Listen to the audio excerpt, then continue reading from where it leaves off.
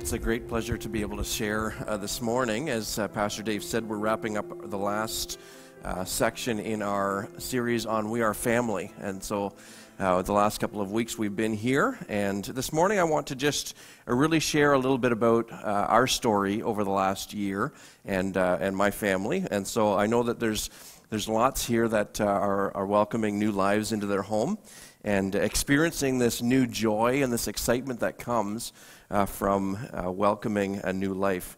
But I want to talk about ours this morning. If you haven't met her yet, her name is Adeline, and she's over here. And my wife tells me that she's going to blow up about halfway through service because she's going to be needing to be fed. So if they run out, that's not because the message is terrible, I hope. All right. Just as a church, I just want to say thank you for how you have embraced us and how you've walked with us through the journey of many years of waiting and complications and all of that as you celebrated with us with the arrival and just given us space to grow into this new season of parenthood. It's really been great, and we appreciate that, and we say thank you for that. But as Pastor Dave said, nothing brings new joy and excitement and unity to a family than a new life. This is really fresh in my mind, obviously, and so this morning I want to challenge us with this picture of a new life and new believers, new members in our family, and I want to draw some parallels between our family and the church family of God. So hopefully you'll be able to track that with us. As we're learning what it is to be parents and welcome a new life into our home, and I want to look at how do we reproduce new life in our family, in our family as a church and into this household of faith.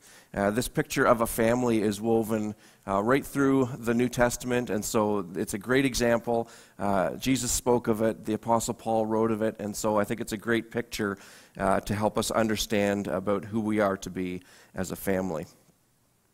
Pastor Andy spoke last week about adoption, and so in contrast to that, last week, adoption is growth through transfer into our family, whereas this week we're talking about reproducing, and that's growth through intentionally going after people, intentionally working towards bringing new people into our church family. So that's what we're looking at this morning. How do we respond when new people are born into our family?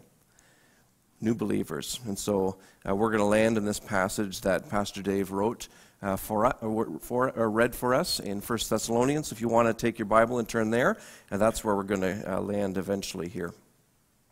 When we think of what Pastor Andy spoke of last week, adoption, this is absolutely something that we need to be good at. We need to be open arms, looking for people that are coming in and embracing and adopting those who are followers of Christ that the Lord sends our way for any number of reasons.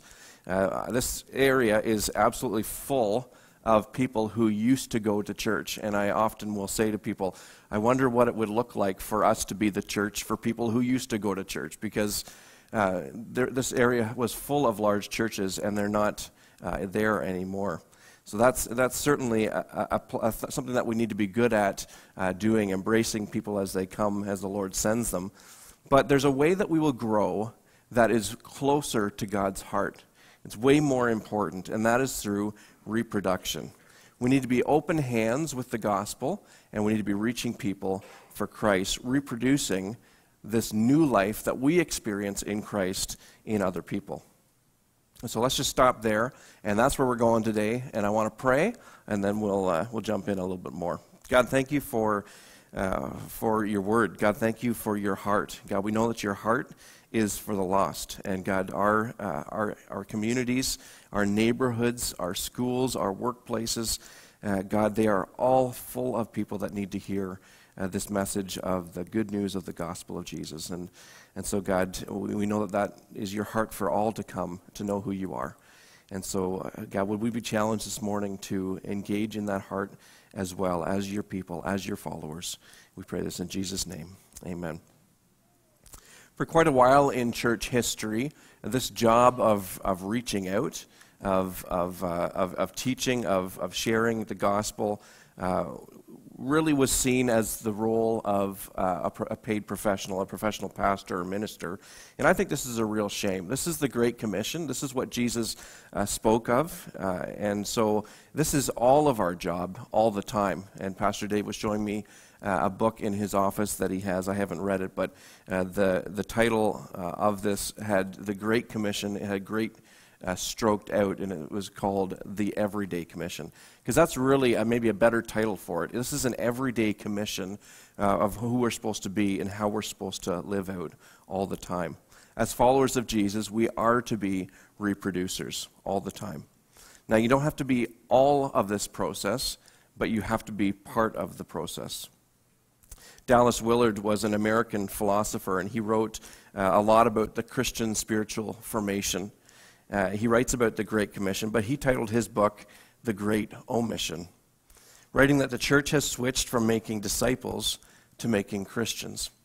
Like when we get people to the point of decision, that's the end of the role. And really, that's not where the job finishes. That's really where the hard stuff begins.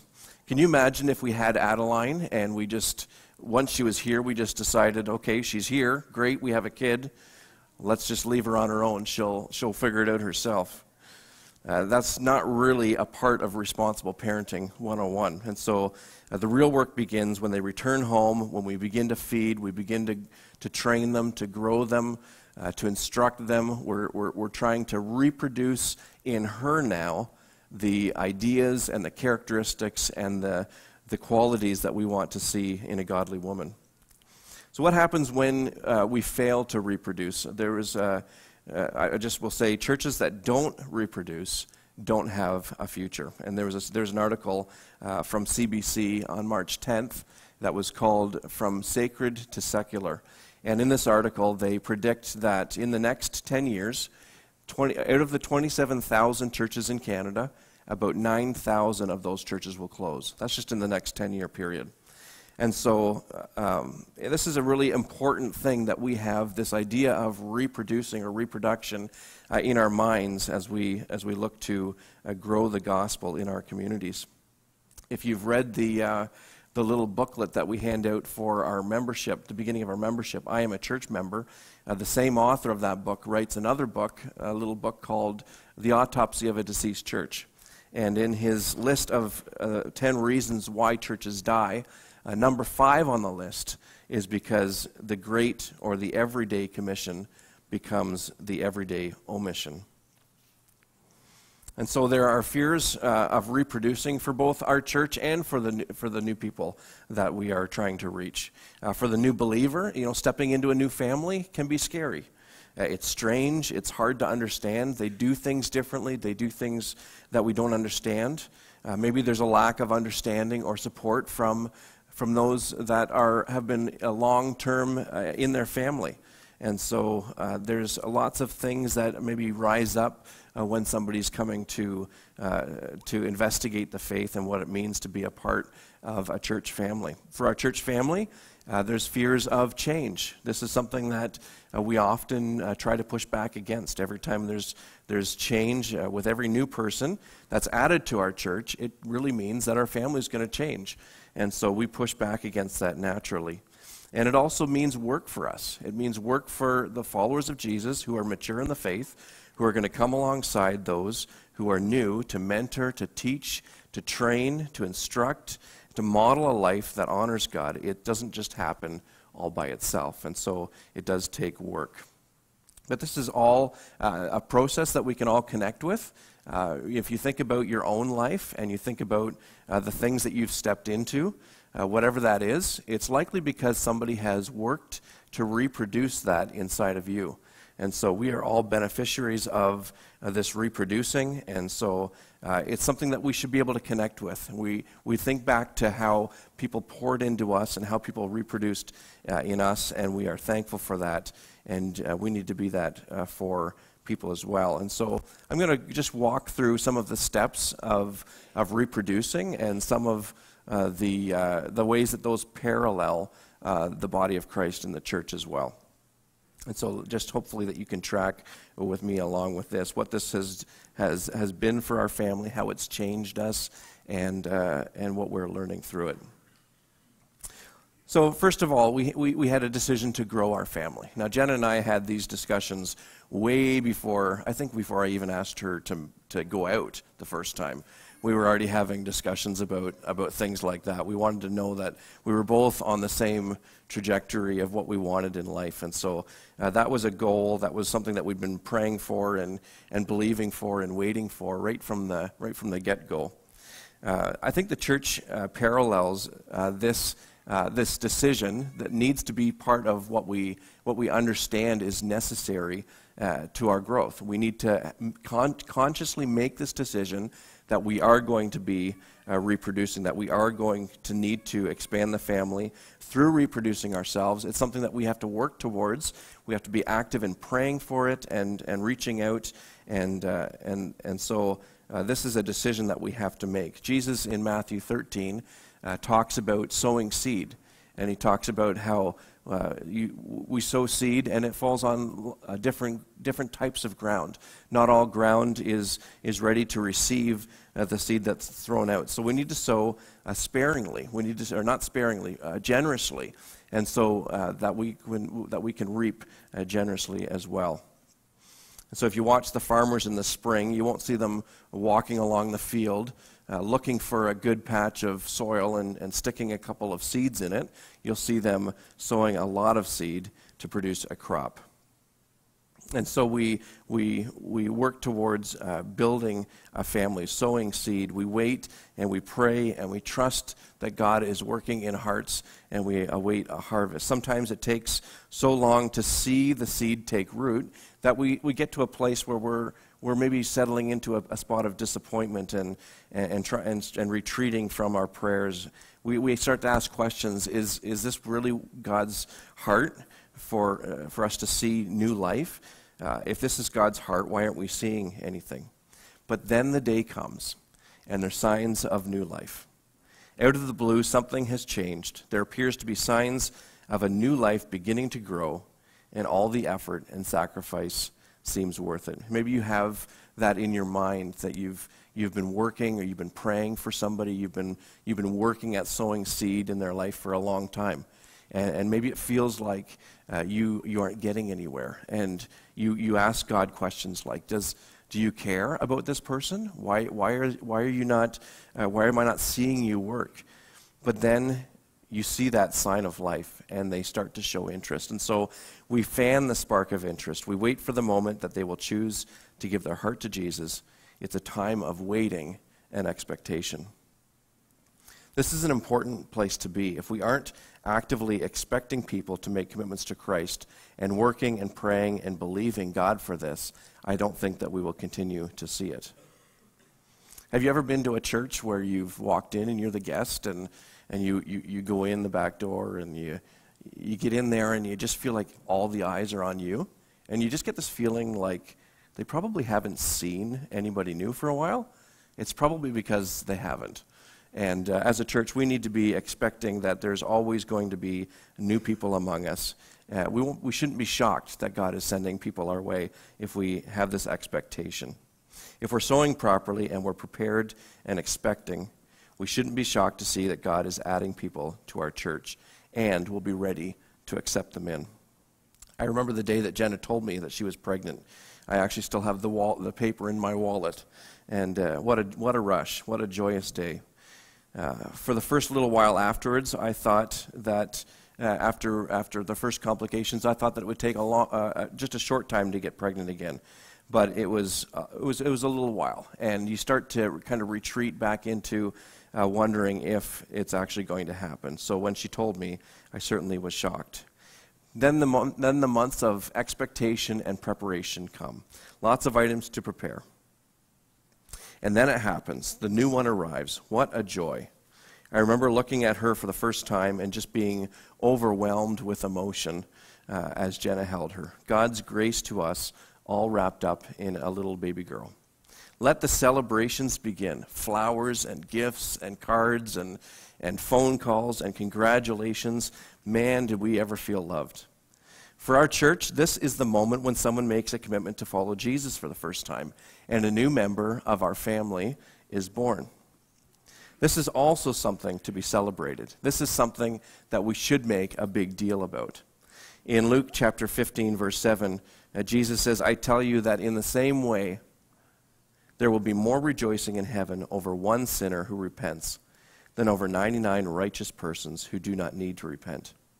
So how do we look to heaven as an example in this? How do we begin to celebrate the one over the 99 versus maybe what I feel like the church does better at is celebrating the 99 over the one? This verse says that heaven rejoices, and yet the church is often silent. Again, this past Monday night at our kids club program, there was a young person that gave their heart to the Lord. Isn't that great? Isn't that wonderful? Isn't that something that we should be celebrating? Now, I mean, you probably didn't know that, so I'm not trying to make you feel guilty for not celebrating, but this morning, somebody gave their heart to Christ last Monday night in this building under the ministry of Sauble. Isn't that great? Does that make your heart happy? And so the arrival of a new child of God into the kingdom is the whole reason why we do what we do. It is something to celebrate. So now we have a baby. Now what? How do we care for this child? Do we just leave them on their own? No. And it's the same way with new believers. We don't leave them on their own to fend for themselves. This is where the journey of discipleship begins.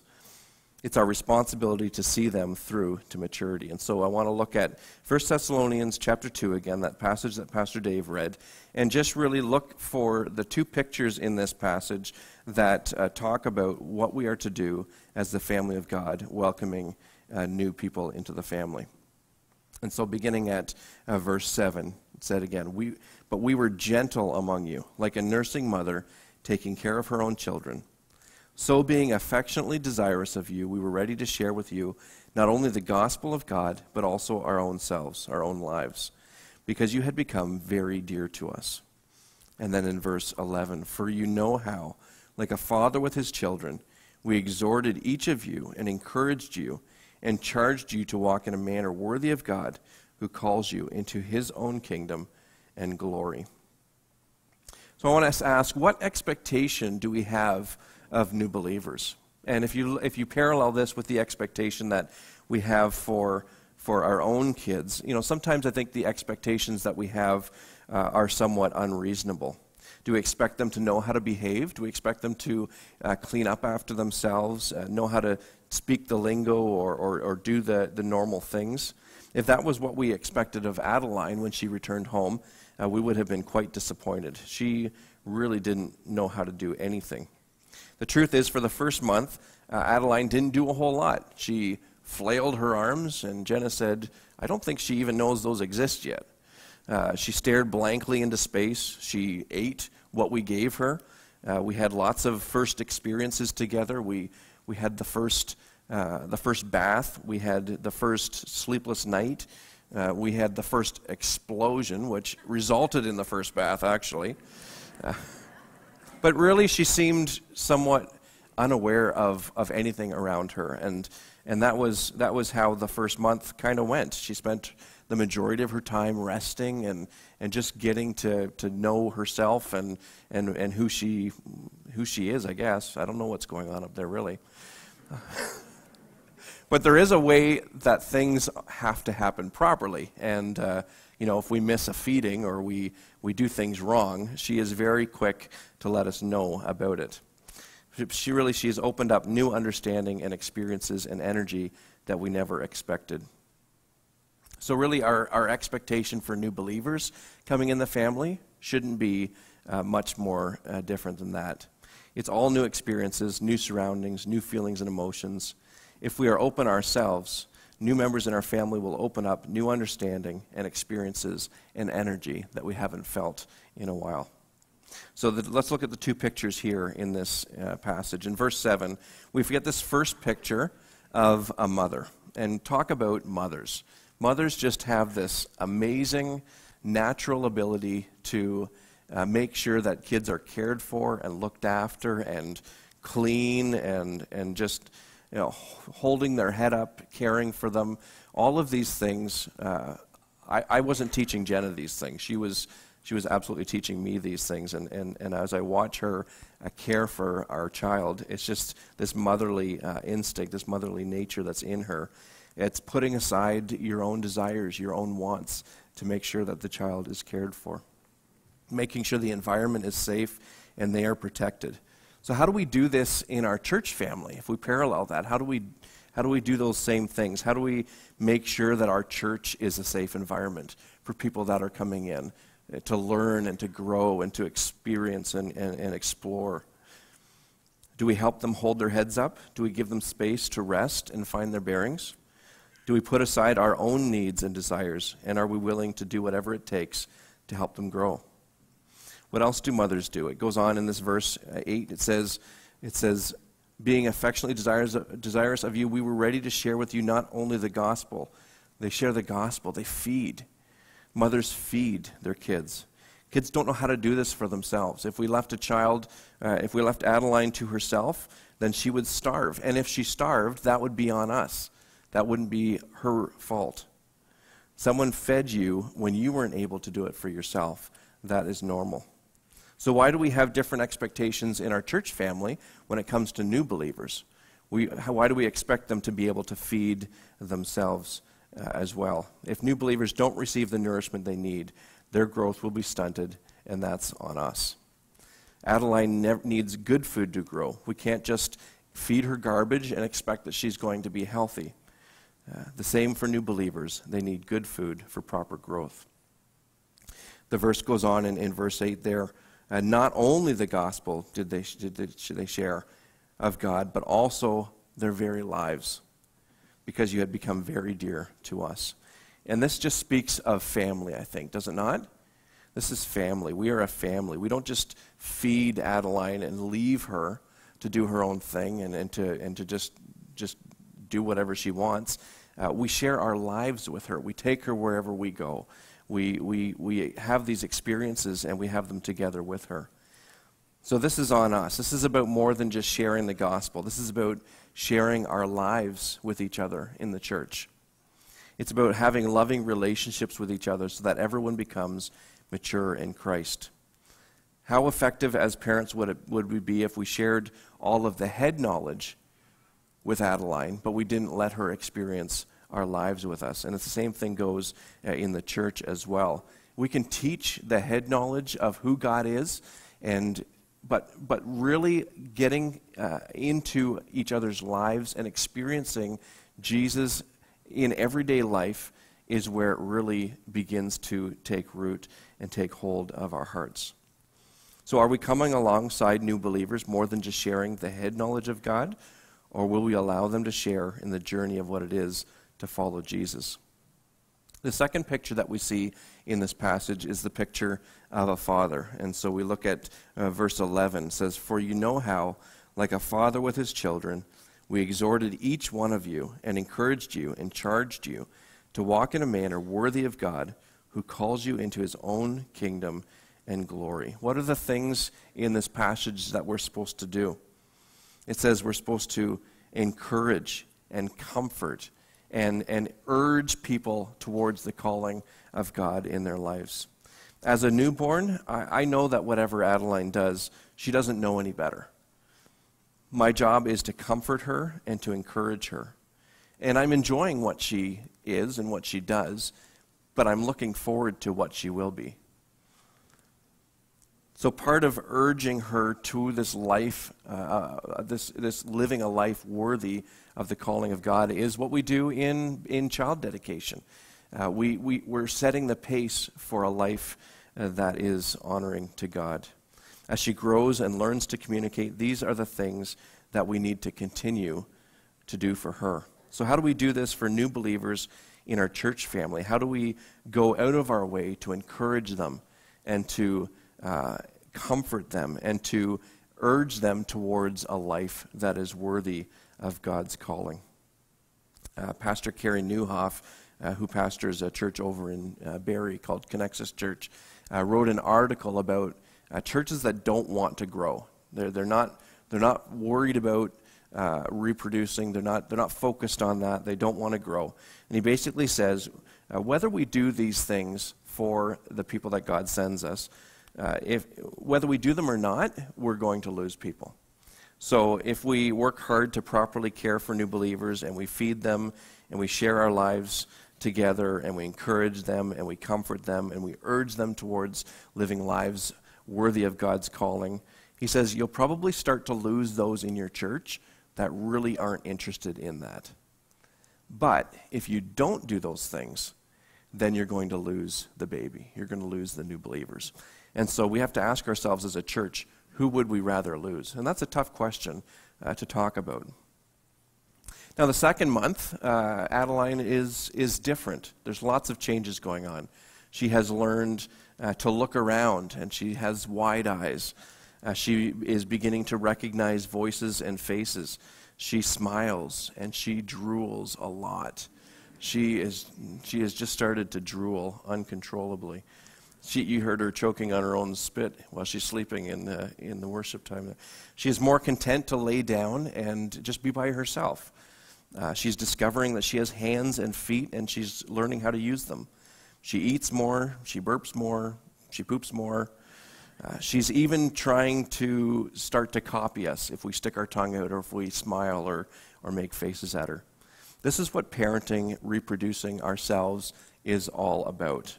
And none of us who are mature are excused from this process. If you're a mature follower of Christ here, you have a responsibility to be involved in this process of reproducing ourselves. If you don't, people will be neglected and the growth will be stunted. It takes all of us working together to see everyone grow into maturity in Christ. And so if this is all new to you, and maybe you would maybe label yourself in that new believer or that spiritual infant category, I want to say babies are great. Babies are great, but you don't want to stay a baby forever, do you? There is some growing up that you have to do. We know that there are spiritual markers. We know that there's markers in our own kids' lives that we will look for, and I think that it's reasonable that there are spiritual markers as well. And so I just want to talk for a second about some of those markers. But here's maybe what spiritual infancy might look like. Whether you are a new believer or not, you might admit that you could land in this category. Maybe you have recently made a decision to follow Jesus, and you're just beginning the journey. This is you. Maybe you have maybe for a while now, you have called yourself a Christian, but you feel like past that point of decision, there really hasn't been a whole lot of growth. That might be you as well. Maybe for you, you're more concerned with yourself and your preferences than you are with service to others. Are you more concerned with arguing about issues in the church than you are acting to make things better? Are you following Christ so that your life is better or for His glory and His kingdom? Are you allowing past hurts and habits and disappointments and unforgiveness to hold you back in your walk with God and your relationship with His church? Are you more worried about what people think of you and what people say about you because you're really not sure about what God thinks and says about you? These are some examples of spiritual immaturity. And the truth is that there are Christians who have been around for years and years and don't really understand what it is to sacrifice and to serve and to be generous and to give and to study and pray and the basics of what it is to be a Christ follower. Adeline is quite immature. She's 2 months old. We don't expect a whole lot from her at this point, but we will. There are some of the markers that we would look for with her as she grows and matures. I don't know how old you are spiritually, but if you find yourself as an infant in our church family, then maybe these are good markers for you to look for as well. So marker number one, I want to talk about these real quick. There's an expectation to grow and to mature. I have an idea of milestones that I would look for in Adeline. I roughly know around what time she should start to crawl, maybe when she'll start to walk or when she'll say that first word, daddy, of course, right? When she'll look to go and do potty training, school, dating around 30, right? Like these are all normal, natural things. We'll look for markers physically, spiritually, emotionally to show that she is growing properly. This is a reasonable expectation. And so if you're a spiritual infant, then these are markers as well, and these are reasonable expectations that the church would have for you as well, that you would grow and mature. What are the spiritual milestones to look for? We'll start with crawling and work up from there. Start with the fruit of the Spirit. Pastor Dave mentioned this. Love, joy, peace, patience, kindness, goodness, faithfulness, gentleness, self-control. That would be a good place to start. The second thing that we would look for in Adeline is that she's eating properly.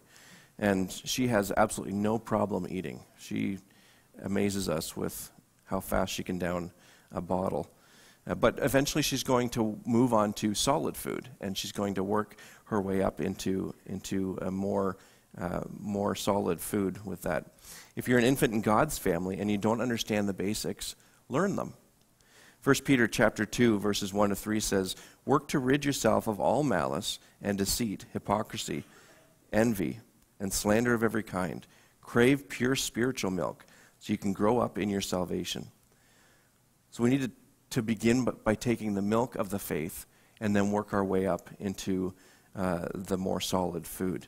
And if you're not getting fed at a level that you can understand, make some noise.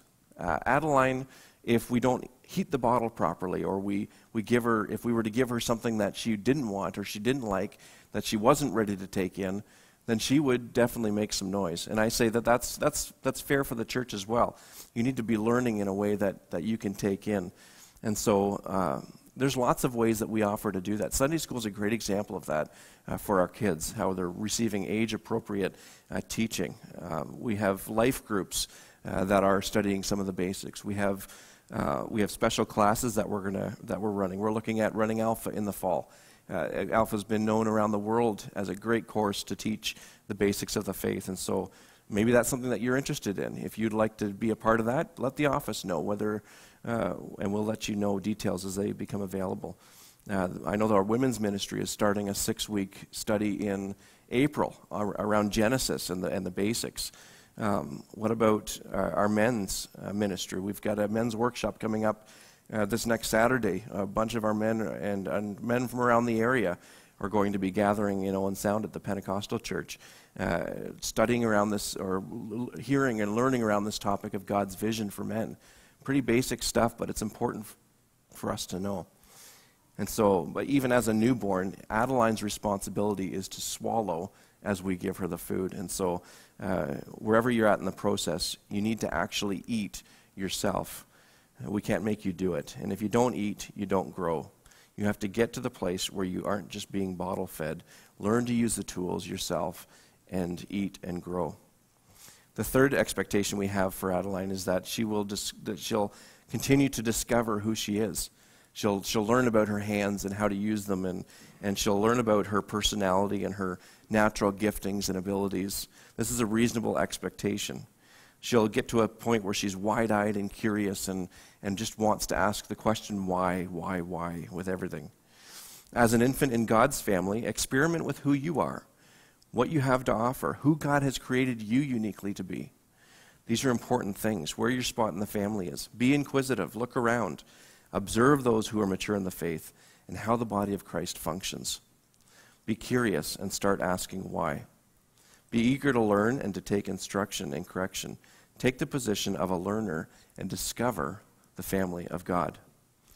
Our fourth expectation is that, even as a 2-month-old, Adeline isn't able to contribute a whole lot of different things, but she absolutely contributes to our lives in a huge way. She isn't doing the dishes yet, but she does bring joy and happiness and laughter into our home.